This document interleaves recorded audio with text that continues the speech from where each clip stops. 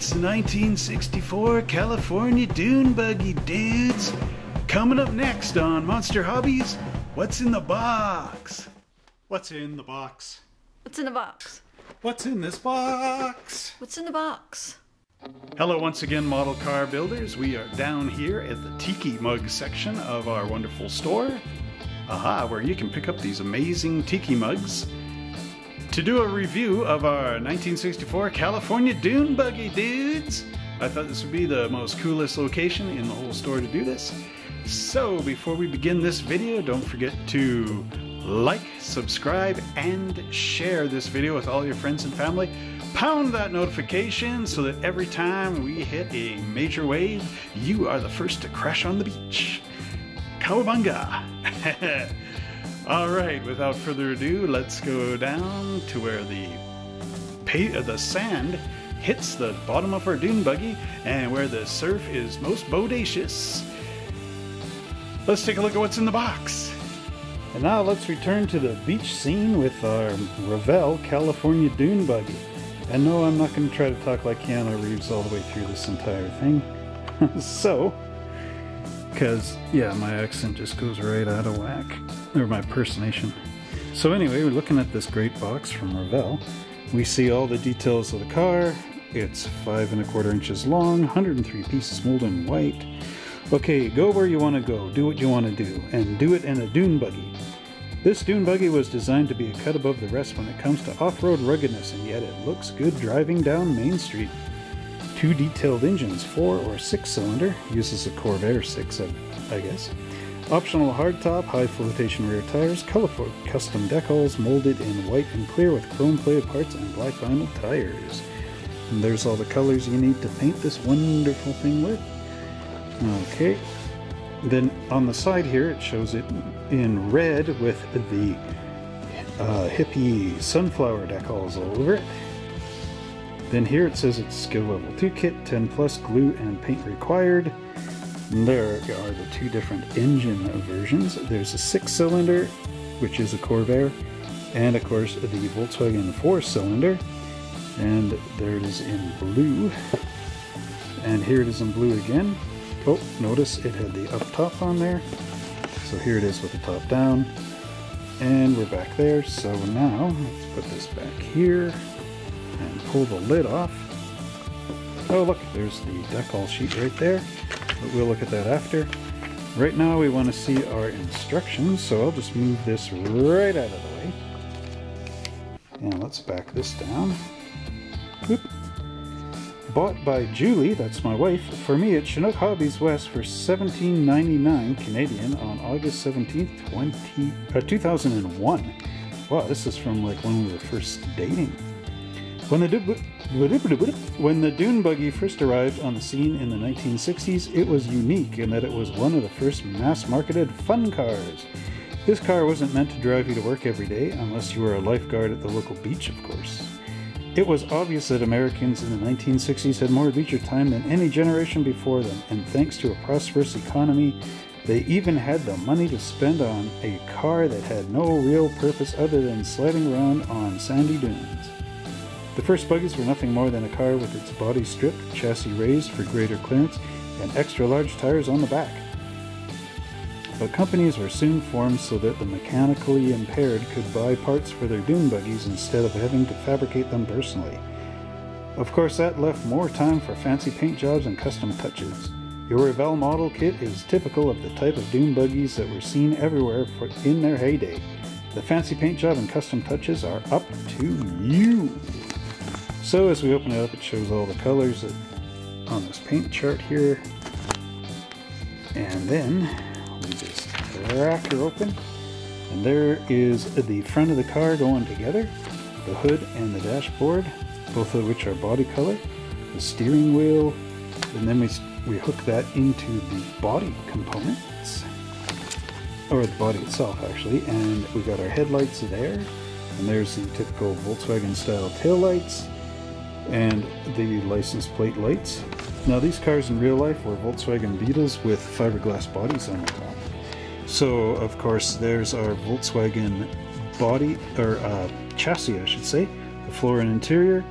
Remember, the Volkswagen motors were in the back, so all the stuff was just empty basically. There's the front of it, their suspension and their seats and the handbrake and the gear shift. Then we go over here and there is the transmission assembly for the Volkswagen, the crazy transaxle in there. Then we get into our wheels and tire assembly, and now I was right, optional Corvair engine. This is where we start to put the engine together, and then we can mount it onto the back of our Dune Buggy. And there it goes there, poink, right onto the back with the transmission, transaxle. But of course we got all the pieces going together. And then if you want, there's the, it says optional Volkswagen engine, but we know this is actually the stock VW. And of course that goes together on that big pan, and there's a shroud here, or firewall or whatever, and you pop that all onto that transaxle. And then we get the underbody here, which we add the skid plate on so that your engine doesn't get hit with rocks as it goes over the Dune Buggy. Or the sands, I mean, the dunes.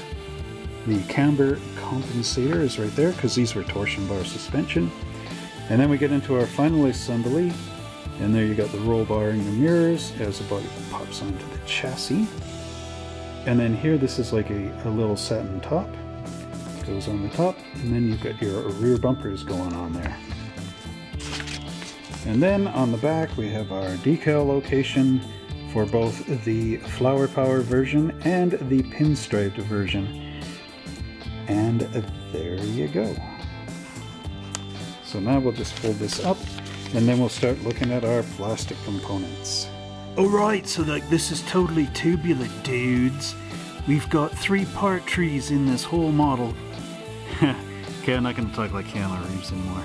Okay, so we have this nicely detailed hood right here. It's interesting to see the body molded onto a parts tree, because usually these are separate in kits. There's the pan for underneath.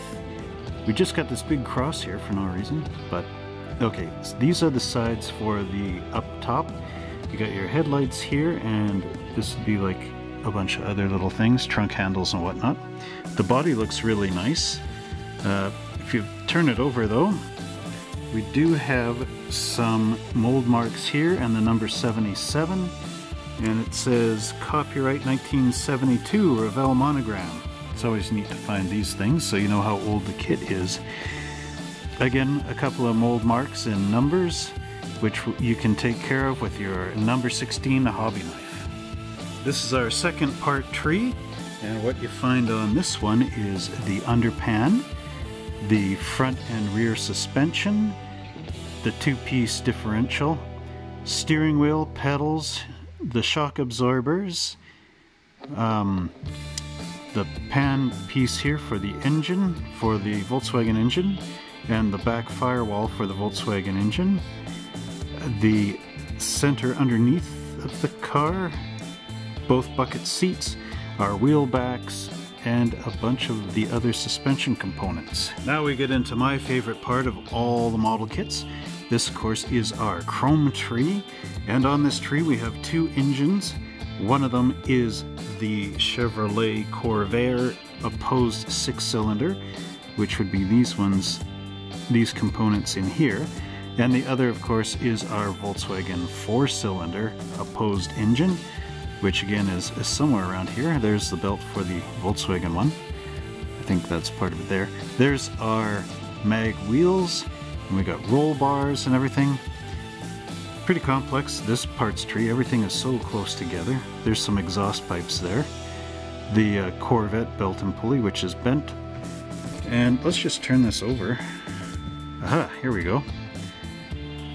Right down here is the Corvair fan thing that goes on the top.